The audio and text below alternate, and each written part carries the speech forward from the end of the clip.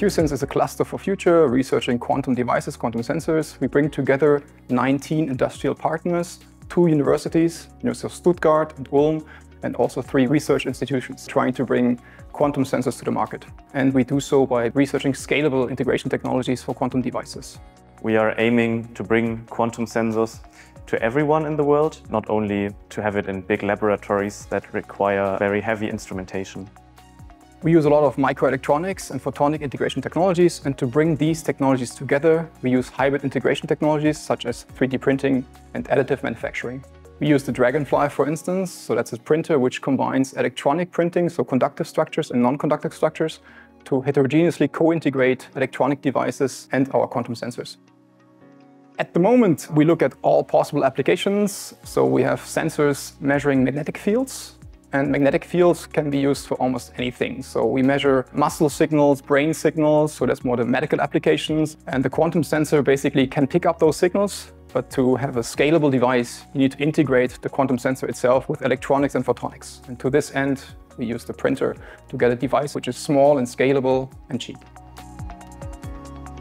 My research is focused on designing a circular electrical field electrode for laser cooling and molecular systems.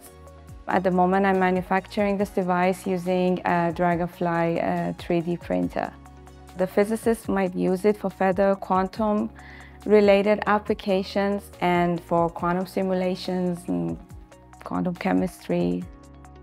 Currently, my research focuses on sensing unpaired electrons.